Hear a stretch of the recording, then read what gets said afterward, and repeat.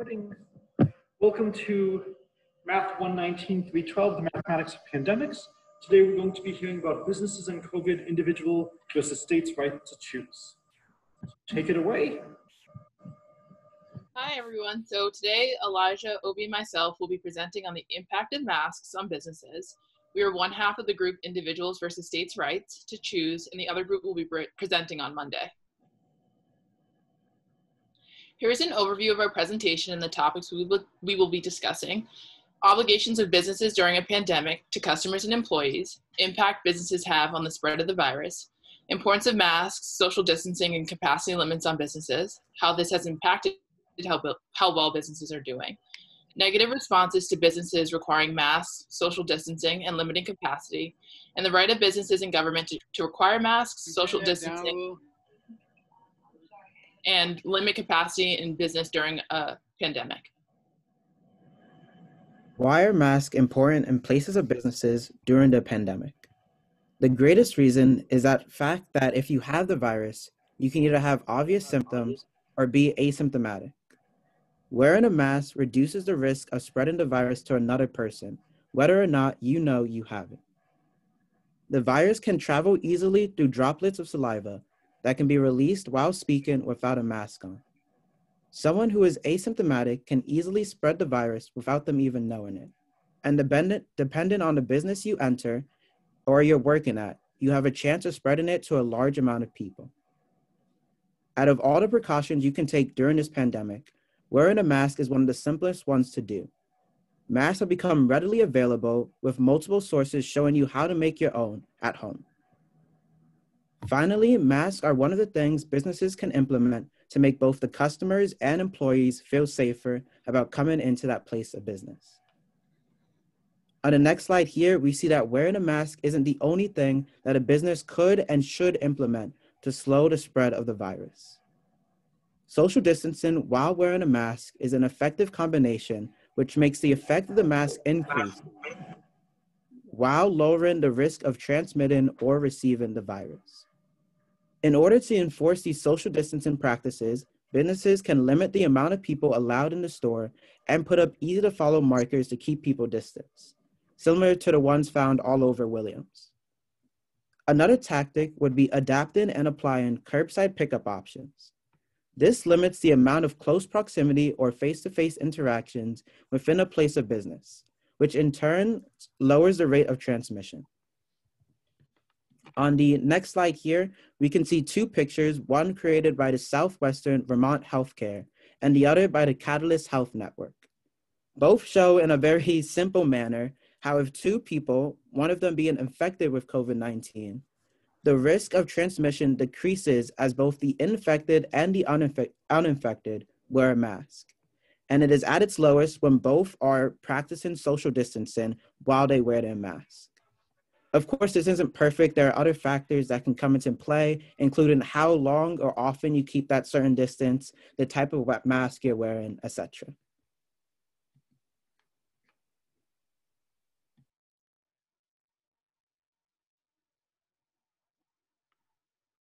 There are currently no existing federal laws that explicitly address mask wearing for public health purposes. However, a growing number of states and localities have instituted jurisdiction-wide mandates requiring the use of face masks under specified circumstances. At the same time, mask wearing remains largely voluntary in many states. There are current CDC recommendations for masks and PPEs. The CDC recommends that people wear masks in public settings, like on public and mass transportation, at events and gatherings, and anywhere they will be around other people. Masks are likely to reduce the spread of COVID-19 when they are widely used by people in public settings, obviously. And masks should not be worn by children under the age of 2 or anyone who has trouble breathing, is unconscious, incapacitated, or otherwise unable to remove the mask without assistance.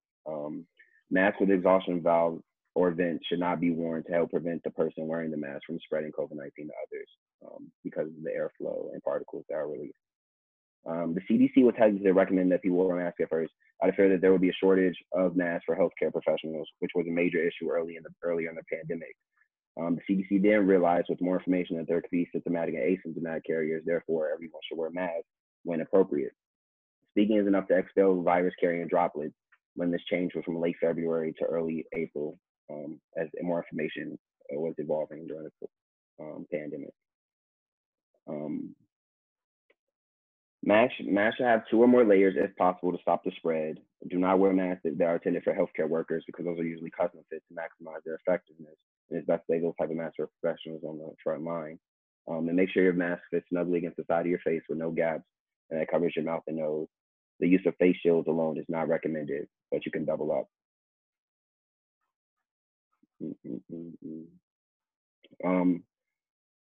Cloth and surgical mask keeps the wearer from spreading potentially infected droplets into the air. The surgical mask does this a little bit more effectively because they have a double layer of thickly woven fibers compared to the single layer of traditional cloth masks. Next is the N95 mask, which is different from the other 2 masks in that it protects its user from the exposure during the inhalation. Here are the costs of different types of masks from a reputable vendor from the business perspective. There are many factors to consider. Whose duty is it to protect the consumer's health, the business, or the government? Should the government require people to wear a specific type of mask if we know some are safer than others? Cloth masks may not provide protection from fluids or may not filter particles needed to protect against pathogens such as viruses. They are not for surgical use and are not considered personal protective equipment. Surgical masks are fluid resistant, disposable, and loose-fitting devices that create a physical barrier between the mouth and nose of the wearer and the immediate environment. They are used for in surgical settings and do not provide full protection from the inhalation of airborne pathogens such as viruses. Masks with air valves or have airflow risk, such as the N95 mask, only protect the user from the inhalation, not the spread of the virus. The valves on the mask are most often one way, so they don't protect people from people around the user, which is something to consider when trying to prevent the spread of COVID. We can all agree that businesses, employers should be actively working to slow down and prevent the spread of COVID. The question is, who is responsible for whom? Who should cover this cost? The employee, the business. As of now, across most of the country, people are responsible for their own safety at whatever cost they can afford.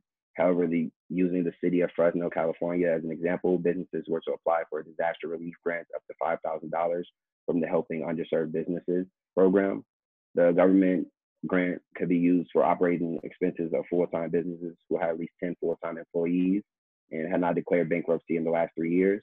The city also purchased 10,000 masks to be donated to small businesses. This government assistance helps keep small businesses open and help the individual businesses to make responsible choices regarding public safety. Lastly, as new area-specific information comes in, the businesses need to make sure that their plans regarding masks are up to date. In the early months of the pandemic, when the science of the virus wasn't fully understood, masks were not very strongly recommended.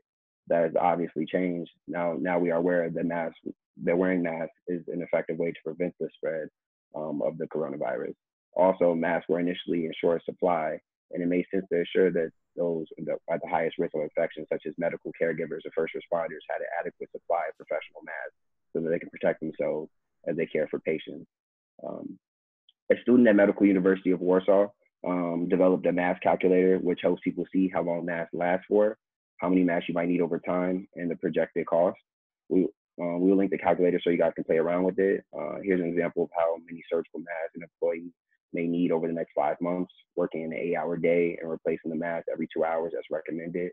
The price is pretty high for an average employee, which businesses need to factor in. Should businesses require a certain type of mask, enforce proper use of those masks?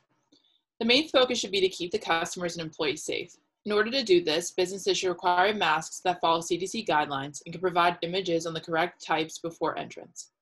Also, employees should be provided quality masks to protect themselves while they work. Businesses, if they choose, can offer masks for customers who arrive without one or turn them away. And as data changes, businesses should update their response plan to ensure safety of employees and customers. Masks, social distancing, and capacity limits support safe business operations. Although the pandemic has slowed down business sales overall, requiring masks and social distancing has allowed them to operate safely in person with new information. Even though businesses can operate more safely, businesses that do not have online platforms have struggled more because customers have increased online orders because of safety and stay-at-home orders. The more information that is released, the better businesses can adjust to operate in person safely, which will inevitably help businesses. We can see from this chart that the pandemic and the new store regulations have contributed to the increase in online orders, which has changed how people shop currently and in the future. Out of a survey of 12,000 consumers, 68% said COVID-19 has elevated their expectations of companies' digital capabilities. 61% said they expect more time online after the pandemic than before, and 60% said COVID-19 is changing their relationship with technology. Furthermore, businesses without online platforms may have to adjust to the shift in consumer behavior.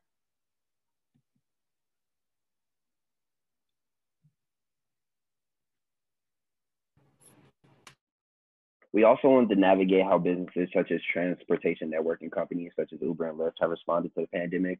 We asked first how have these companies been impacted by the pandemic financially. In San Francisco specifically, Uber's laid off 3,700 employees, nearly 25% of its workforce, and closed an office. Lyft has also laid off 1,000 employees.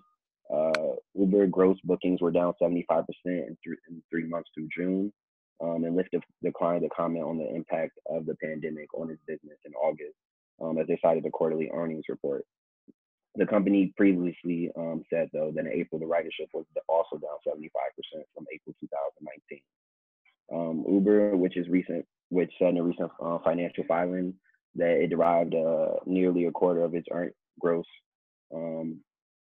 ride bookings last year from just 5 metropolitan areas: Chicago, New York, Los Angeles, London, and San Francisco Bay Area. And Uber's May update, as the company noted weeks of steady growth after the initial pandemic restrictions. Reopenings in Georgia and Texas were key sources of optimism. Those states saw 43% and 50% week-on-week growth, respectively, as their restrictions loosened, which shows that, like, as places open, business gets better, but there's still caution from customers in terms of trying to stay away from COVID, which limits business.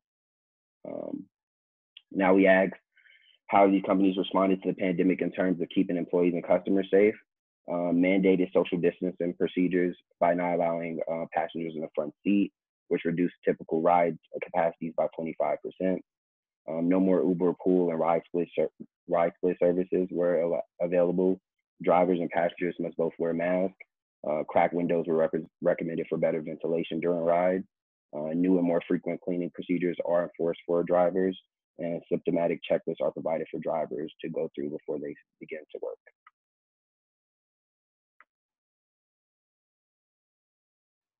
When we use the term businesses, we are referring to restaurants, retail, office spaces, transportation businesses, and universities. We can consider Williams as a business who has enforced masks, social distancing, and capacity limits and recommendations. Williamstown has mandated masks in all businesses. Williams requires the students to wear masks and social distance in order to be on campus. It provides the professors custom masks in order to keep them safe and assist with their jobs. Williams has the community enforce the rules and keep people in check. These safety measures have helped Williams open and stay open during the pandemic. There's been negative feedback from customers after businesses require masks. Businesses who have implemented regulations such as mask wearing, social distancing, capacity limits have received negative feedback from customers specifically. The CDC released a plan to help businesses deal with violence after creating business policies on masks, social distancing, and for customers and employees, and limiting capacity in the place of business. An interesting point is that the article from the CDC is representative of the different beliefs and moral obligations and freedoms that people think they should have during a pandemic. The threats the CDC identifies are verbal threats, physical assault, and verbal assault. The CDC suggests putting up signs, offering curbside pickup, advertising on social media, and assigning staff outside the store to help prevent these reactions. Now we will watch a short clip from the local North Carolina news station that shows examples of these responses. As more businesses require customers to wear masks, videos like this from a Florida Publix You are in violation of my constitutional rights and my civil rights are becoming more common. Hi everyone, I work for Costco and I'm asking this member to put on a mask because that is our company policy. So either wear the mask. And I'm not doing it because I woke up in a free country. Encounters with shoppers who think stores are robbing them of their rights. UNC law professor Rick Sue helps us unmask the rules. I certainly have a right to impose certain restrictions when I invite people over to my house. That's my private property. Businesses do as well. Mandating a mask, Sue says, similar to how bars and restaurants can require a dress code. If the businesses is trying to impose a particular restriction and you oppose it, you have no right to enter that establishment. That's their private property. In fact, it could be argued at that point that you're trespassing. Short of a business enforcing a mask policy in a discriminatory way, there's not much of a case. But what if the order comes from a public or elected official? What we're usually looking for is there a compelling governmental reason in order to protect some particular restriction or regulation? That's what the U.S. Supreme Court weighed in the case of Jacobson versus Massachusetts in 1905. A man fined for refusing a mandatory vaccination during a smallpox outbreak. He sued the state, claiming it deprived him of his 14th Amendment right to liberty. The court was actually very clear. They said that in understanding the liberty interest, we can't just think about liberty in the abstract. Every law restricts our freedom or liberty in some ways. A 7-2 decision in favor of Massachusetts. Justice John Marshall Harlan writing in part, an individual's liberty may at times, under the pressure of great dangers, be subjected to such restraint. A needle stuck into your arm in that particular case. And nonetheless, we've upheld it in these cases because of the broader public health interest that it's protect. Whether it's a vaccine or a mask, the judges also said it's up to us to decide when something goes too far in the name of public safety. And then the court said, this is a policy dispute. Lots of gray areas, lots of disagreement. It's not for the court to settle those. It's for the government. It's through the elective process. It's through representation. It's through democracy that those things get settled. I'm Rob Wu, Spectrum News. While the video may have been short, it brought up some important points that we could discuss. The first was relating to telling people to wear a mask to enforce a dress code. This is an interesting argument, as a mask can be considered another article of clothing you are told to wear in order to be considered decent. This does go against the standard idea of what needs to be worn, so I can see why this argument isn't as strong for some people. The video also mentions the court case from 1905, Jacobson versus Massachusetts, where Justice John Marshall Harlan says, "Liberty may at times, under the pressure of great dangers, be subjected to such restraint. In modern times, the courts have created a hierarchy of rights and tests to see if the laws passed can justifiably restrict these rights. The two rules that the court determined were whether or not the government could prove that the reasoning for challenging the law had a compelling reason, and whether the scope of the laws was narrowly tailored to achieve whatever purpose it set out to do, and it did that by infringing with individual liberty as little as possible." The video also showed scenarios where employees were put in confrontational or uncomfortable situations due to the mask requirement. The next slide goes into depth about reactions from store owners and employees to a state-mandated mask requirement. The source that all of these responses are from is a reporter in the Charlotte area, which is the same as the video. One of the businesses which provided people with food and other medical supplies did not want to enforce the mandated mask requirement. They did offer people masks before they went into the store, but if people turned them down, they asked, how could you turn these people away when we offer such essential products to them? Another store owner offered other options besides coming into the store and wearing masks, such as curbside pickup and using their online website, which seemed to be effective.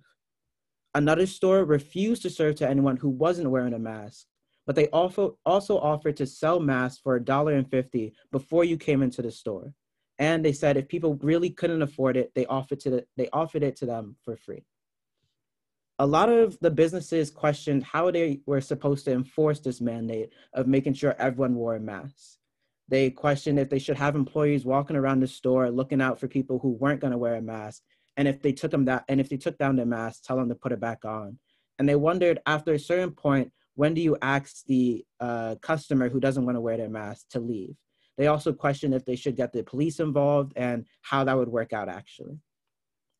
One store owner felt better that the state mandated that everyone had to wear a mask because it was easier to have a rule that everyone had to follow. The reason that they brought up was if they were the only store that required people to wear a mask, then the person could either go to a different store or just refuse to buy from this store. So now that everyone has a mask, everyone is prepared for this rule to be implemented. And the last and most important point that the article brought up was most of the stores didn't know how implementing a mandated mask was going to affect their business profits, but they all cared about it hopefully slowing the spread of the virus, which seemed to be a greater concern than actually how much money they were going to make. Now we have follow-up and discussion questions to our presentation in the video we just watched. During a public health crisis, do you think it is a violation of individual freedoms for businesses or the government to require masks? How do you think businesses should handle negative responses to customers who don't think they should wear a mask in businesses? Do you think the CDC's suggestions are enough? Do you think businesses should provide masks for employees and customers if they're mandated? How do you think businesses who do not have an online platform should best advertise and promote safety to encourage customers to shop? And have you received or seen negative feedback by customers or employees for wearing a mask in a business or in public? Feel free to respond in the chat or to unmute yourself and respond to any discussion question. Just to respond to Paul's question that he had earlier in the presentation, do we know how many Uber, Lyft drivers had caught the virus?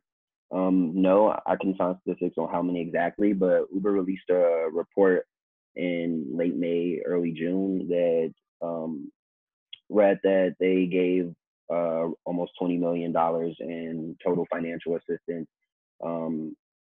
450,000 drivers received PPEs, and about 49,000 drivers received financial assistance, because if they find out that a driver or a customer was exposed to coronavirus or caught COVID themselves, they have to suspend their account. And they started to receive a lot of heat and backlash, especially in early May, I believe, when a 71-year-old woman died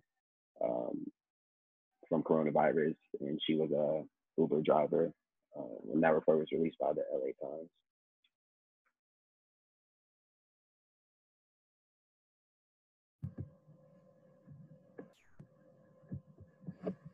So I will respond to some of these questions. Oh, wait, I already started responding, so we'll do David next.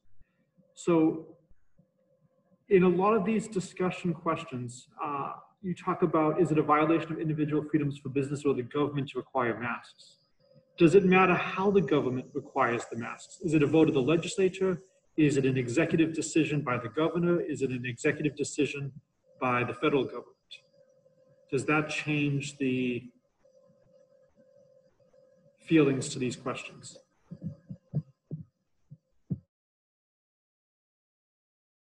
Well, I was thinking about these questions on more of a state level, and it seemed like from the articles that I was reading, the business owners who had it implemented on a state level appreciated that the state was looking out for them, and they felt that it made it easier that their whole entire state was following these rules. So I think, at least I personally, I think about it as a state level, and I don't know how it would change if it was done on a higher level. Well, I agree completely that it is a lot easier if everybody is doing it. Otherwise, it's the same with liquor laws in terms of what hours liquor stores operate. What happens is, if you're in a state that doesn't sell at a certain time and there's a state that does, people will just cross the border. And this is an effect that's been known for years.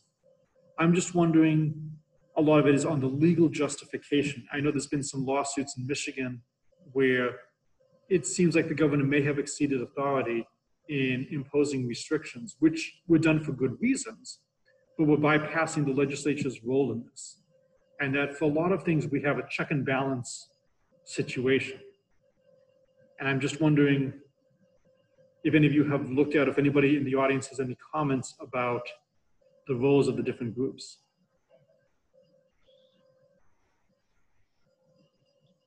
This is Marty Wasserman. I served as both a state and local health official in several jurisdictions.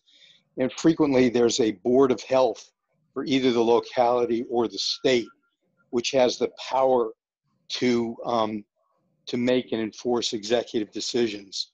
So in a state or local area, you could rely, and the governor could ask or work with his or her state health official to come forward with that executive order.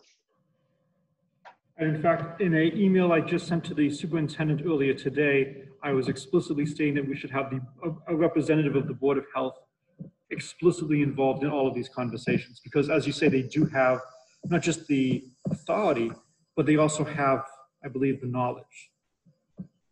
So for the people who are presenting, there are two questions that have popped up in the chat. Would you like to take them? Yeah. To David's question, we found in our research that the CDC's initial stance on masks greatly impacted how people viewed masks culturally and state by state. And it impacted the perspective afterwards. So for people who took on the view that masks weren't effective, it stuck. And over more periods of time, when data was developed, those people were less inclined to take up masks. So the CDC's initial response was very important in the view of masks culturally.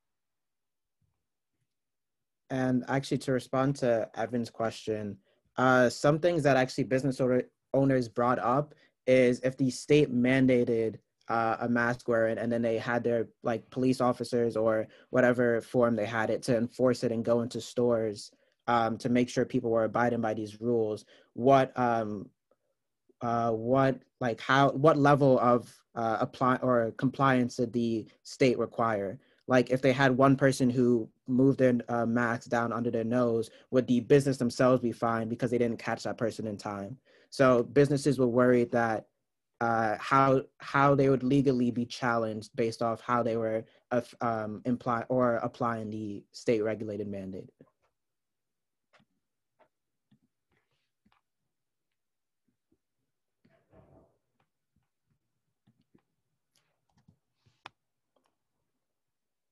There was another question. I would like to hear the presenters formulate the argument against the statewide mandate of masks. It's important to understand the position you disagree with. So what might be the argument that somebody advances as to why it should be voluntary as to whether or not you wear masks?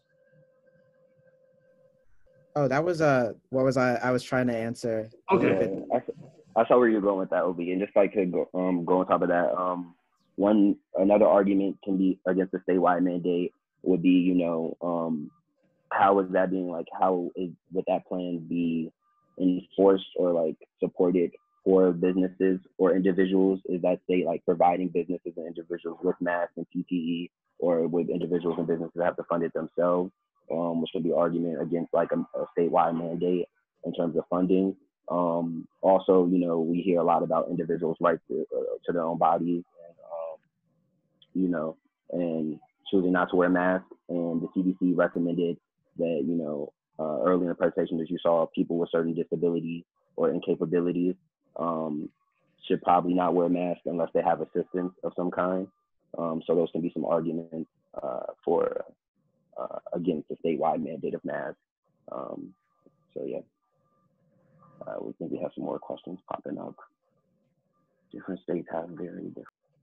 Yeah, so to address David's question about states having different powers afforded to various officials, it's an important address because states do have different power levels and assigned policy on masks differently. And so there were many arguments that there should have been a national policy on masks mandates, especially what Obi was relating to earlier on, where businesses feel like they don't have enough power to mandate masks and don't necessarily want that responsibility or are tired of that responsibility.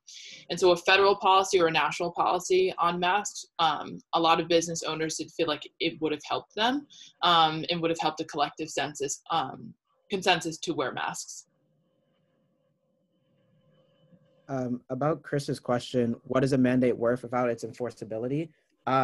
It's a good point that if you really wanted to stop the spread, you would want 100% of people to be wearing a mask. But I think with a mandate, you get a larger number of people to wear a mask. So it's not about 100% prevent or stopping of the virus, but it's about an increased percentage of decreasing the amount of transmissions that the virus has. Just building on that last question, Massachusetts is about to change its requirements starting, I think Monday, it might be earlier. Masks must be worn even when outside and not near other people. In-house gatherings are limited to at most 10 people. And I guess one of my questions is, one of the things that many people are wondering is this going to be enforced? I think that's up to the local jurisdictions as to what are they going to do in terms of enforcement. And is there a difference between requiring behavior like this or encouraging people? And how effective is it to just encourage people to do this?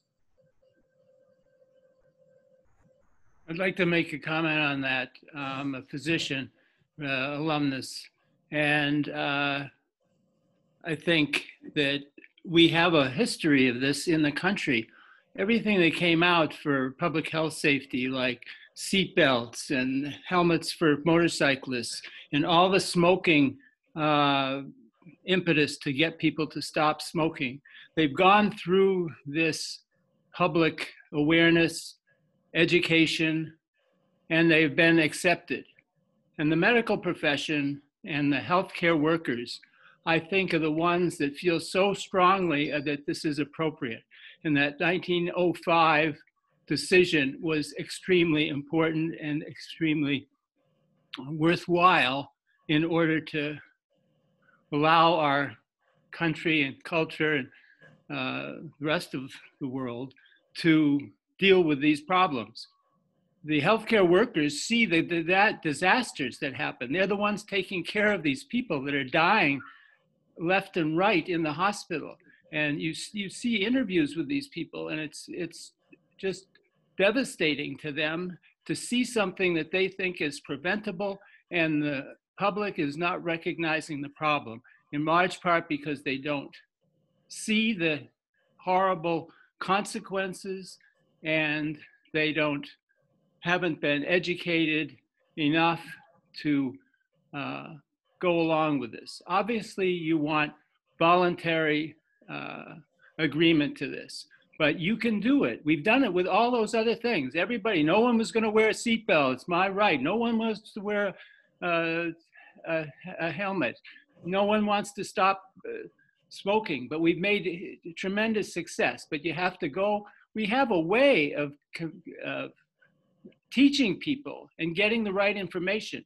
I think it's much more important to do it on a national level. We go from town to town, state to state. Something like this is only going to be effective through countrywide mandates, countrywide solutions, and the most effective people who know the best what to do, like the CDC and other national organizations that are going to have more resources and more knowledge and be able to have more credibility. And I'm surprised that we didn't use our way of educating people and convincing people with television, social media, and everything we have available to convince people to do this. Again, we've done it. We've done it with smoking. Again, you don't make everybody do it immediately, but you have to try as hard as you can to convince people to do what the evidence and data supports doing, as decided by the people like the CDC that we expect and know from past help what to do and is the best decisions for the country. But I think the healthcare workers seeing the problems, you don't have to see many people coming in with their head destroyed from not wearing a helmet, or many people can't breathe and dying right in front of you. It's just something that just eats at you, and you have to try to convince people that doing these things is for the common good and themselves, and is part of living in a society like we have. Yeah, Donna, I think you make a great point. And some of the articles reference that the whole problem with people not wearing a mask now was because of the lack of education in the beginning of the pandemic about like why masks were important. Even though it's all the information is out now, it's a little too late for some people to like have their beliefs changed. Never too late. And just to address that point too, Donald, I actually like, in terms of creating a culture around it and like using social media and platforms to spread like the encouragement of wearing masks. Like I've seen so on social media platforms and commercials and television. So that like that methodology of trying to spread that culture and that encouragement to wear a mask, even in places that's not mandated, has been prevalent in some places. But of course, that all depends on where you're at in your area. And I think the push can be much larger than it has been thus far. And I wanted to talk about, I think, Gabby's question. Even if everyone follows the mask mandate, there will always be huge gatherings that seem not being dealt with. I mean, I think, in a lot of places, there's mandates on the limit to how many people can gather in so-and-so setting. But I think as long as we don't have a federal mandate in of like, how many people can gather in certain settings, that will always be a problem. But we talked about earlier in the presentation about how, even respective to businesses, every situation is unique. And that's the problem that businesses are dealing with themselves. How do I make my business environment as safe as possible for customers and employees, especially if we don't have delivery options or curbside pickup options? How many people are allowed in this venue and to order and to conduct business in here? So I think, every situation is unique, but as we lack a federal mandate, that can still be problematic. Yeah, and also to follow up on that, that's why we added the slide of limiting capacity and suggestions for social distancing, because masks aren't just simply enough. And that's why a lot of businesses adopted that practice and limiting capacity in their stores so they're able to socially distance, which makes masks more effective.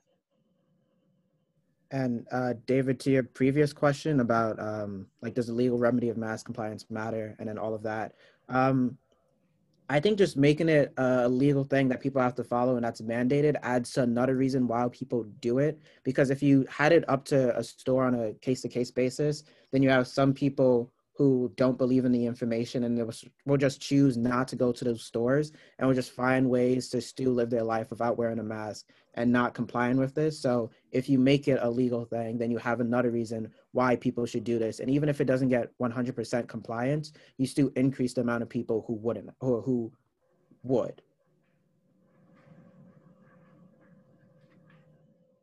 So just David's other question about the comparison to smoking and helmet toad, he said those seem rather to be trying to get you to stop doing something risky or that affects risky, like health, risk to your health.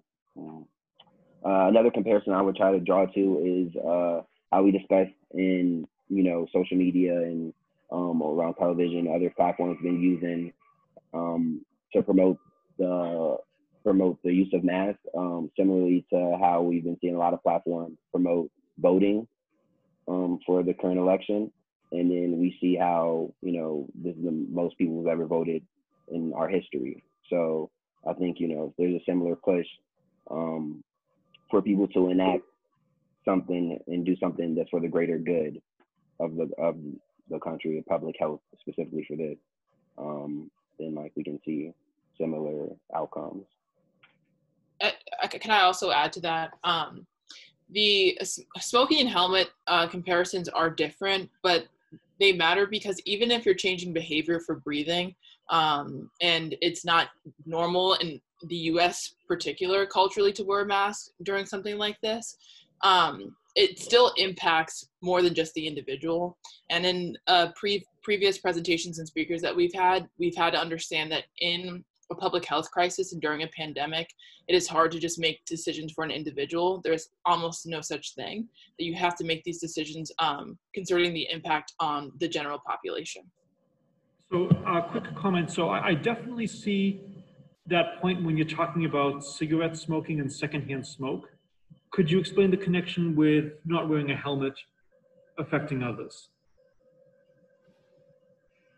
There's a significant cost to the society as far as providing their medical care. If they have brain injury and they're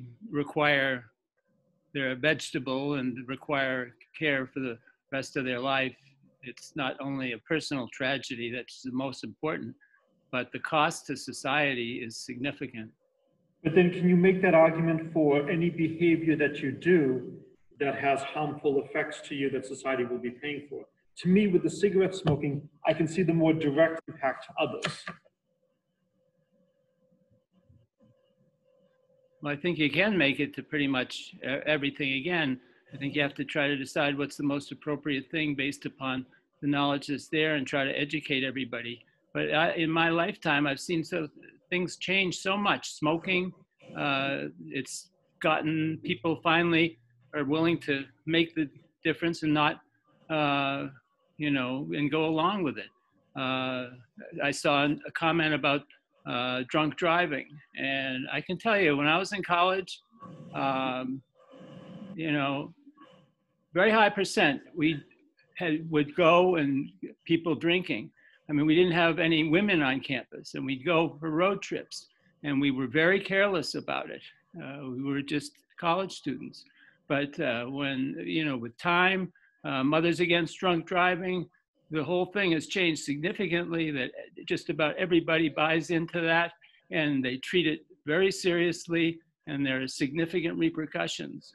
Things have changed, but I think all of these things are for the best for the individual and for the society, and you have to push it. One of the biggest problems now is guns, and it's a public health issue from a medical perspective, and it needs to be treated that way.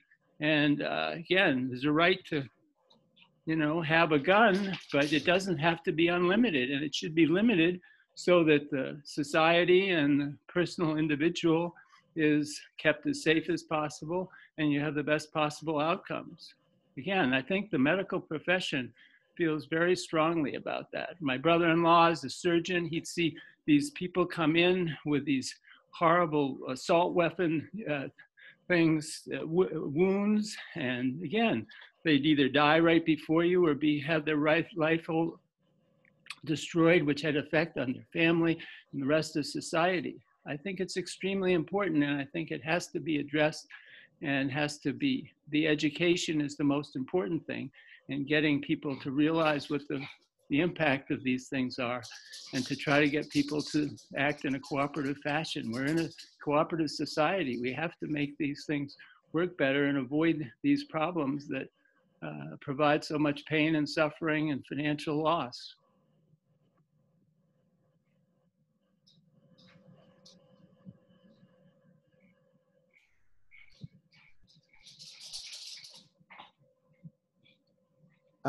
To talk about David's most recent question about how do we think about what we force people to do, I think you have to look at what you're forcing them to do and make a compelling reason why this is, like whether it is to protect their lives, to protect the lives of others, and then see how do you implement that in the least restricting way possible on their other liberties. So if you have a compelling and justifiable reason for wanting to restrict some certain action, if you can give that clearly and then find a way to implement that without restricting other liberties besides that, then I think that's how you go about trying to find a way to force people to do something.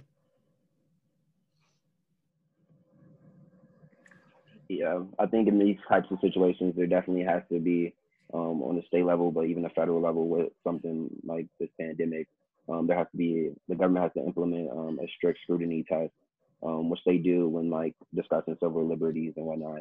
And there has to be a compelling like state interest or governmental interest to enact certain mandates and laws. And I think that has to be applied here.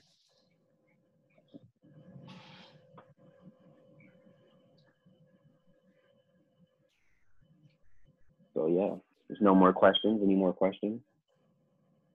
Comments, concerns, congratulations? I'll make a comment about this particular case or this particular incident. You have an infectious disease which doesn't recognize state borders. So ordinarily with something like tobacco or helmet wearing or drunk driving, you can handle those on a state-by-state basis, and you have different cultural norms for the different areas. Once you get to an infectious disease that doesn't recognize a state boundary, then you need, or you're best served with a broader mandate or broader legal jurisdiction entering. And that's why the federal government, generally through the CDC, the FDA, possibly NIH, offering evidence, then identifies what the problems are to the general public and how you must, or how you can, within limits and to the least extent possible, restrict individual liberties in order to protect the broader good. If the federal government, and we've seen it in this particular case, because the executive branch not only wouldn't work to enforce or take on its responsibilities, but it acted contrary to what good public health practice would suggest and what the evidence suggests, then you have to go down to the state, and the state should take its border-to-border responsibilities as seriously as it should. And that's why you had governors enforcing mask mandates.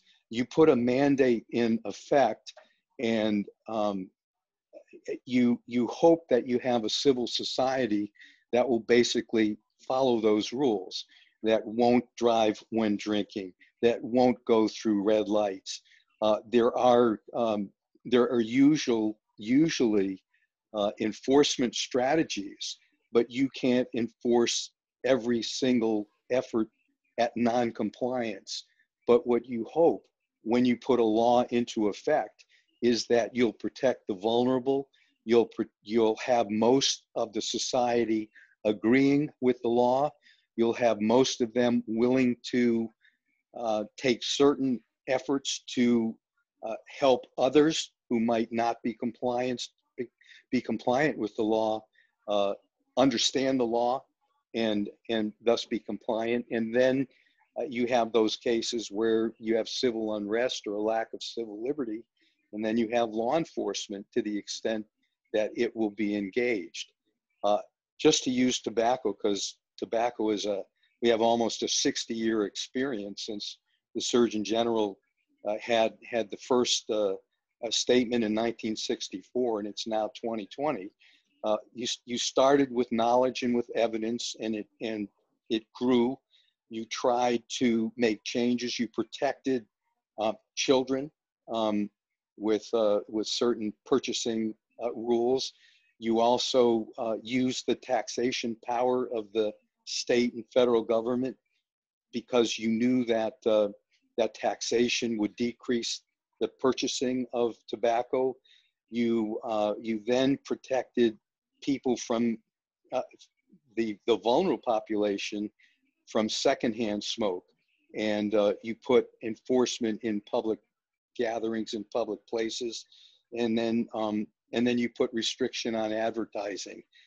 So there was a multi-pronged approach to tobacco, trying to protect individual health, the largest one being, as has been suggested earlier, the cost to society and the Medicaid program, which is how a number of surgeon generals got together, or state officials got together and sued the big tobacco companies.